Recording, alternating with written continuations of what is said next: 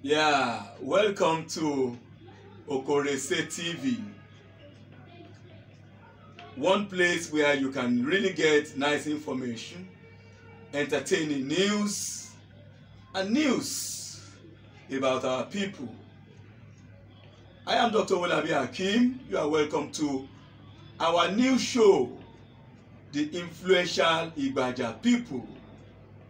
The Influential People of Igbaja is the program. And the program is Influential People of Igbaja. Today, I have tried to track my guest down. But because he has been so involved, he has been so busy, it's been difficult getting him in the office, difficult getting him to the studios.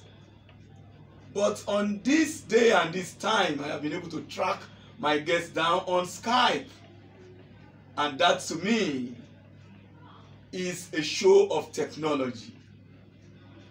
Today, I have a guest with you, an influential personality, an entrepreneur, a scientist, a father, a husband, a son of the soil, and one of those revered on the soil of Igbaja. Needless to say a lot about him, and needless to tell you about him. I think I will leave him to do justice to that. With me on Influential People of Igbaja today is my guest. Can I meet you, my guest? You are welcome to OkoreseTV. Tell us about yourself. Thank you for inviting me to this program and your television, Okorese Television. My name is Sadiq Toyin Abdul Fatai. I am a pharmacist by profession. My company name in Igbaja is Igbaja. However, a lot of people will identify me with Tasoro compound. But the truth of the matter is, we migrated from Igbaja to the present day Tasoro compound. I am of Sobaloju Igbaja stock. All right, thank you. Can you tell us about your family? I know you are married. Where are you married from? And how are the children doing? Are they doing well? Regarding my family, I am married, like everybody knows. The name of my wife is Alaja Ramata Bolanle Boroji. She's of Elemasho stock. She's the daughter of late Alaji Surukanairi Mubo, a cousin of the popular Borema Boroji. To the glory of God, we are blessed with children and we are all doing fine. We've got a lot of grandchildren too. I glorify God. And the last of my child is in the university. By the grace of God, by next year, he will become a full-fledged mass communicator. I know that your people, particularly the people of Igbaja, and generally the Igbo people, are generally and traditionally traders. What motivated you to have a love for pharmacy? This is your question of what motivated me to join pharmacy. Despite the fact that our people as Igbo are known for trading, well, it's a very long story, but I'll make it short. When I was brought from Lagos, I was taken to Igbaja to stay with my grandmother, Asimawu Alapansampa. Along the line, health provision and services were provided by the SIM dispensary, that is the Sudan Interior Missionary. In that hospital, there's a man whom I believe was their pharmacy technician, always dressed in white, immaculately neat, very friendly, lover of children. he was popularly known as Bible. And from then, I had in mind that when I grow up, I want to follow suit. As I was growing up, I realized he was in charge of the drug medication and dispensing. So, when I was about to join the university, I applied for pharmacy.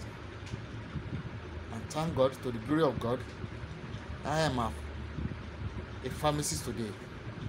But our old Ogba, the SIM or Equa dispensary, motivated me through my Bible. Wherever he is, may God bless him.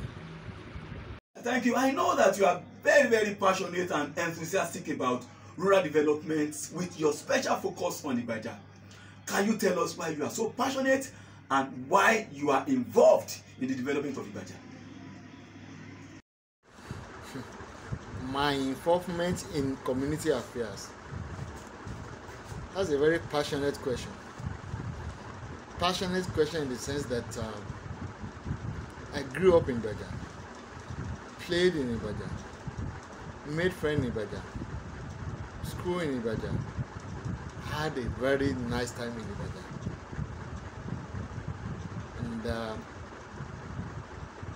I firmly believe that I've owed Igbaja a lot. My activities in the community dated back to the time I was in Kwara Tech. We came together to form FISA, Federation of Igbaja Student Association. The first president was Professor Shegun Ogunleye of blessed memory. I could recollect then our resources was Miaga. We are all students. We don't have money.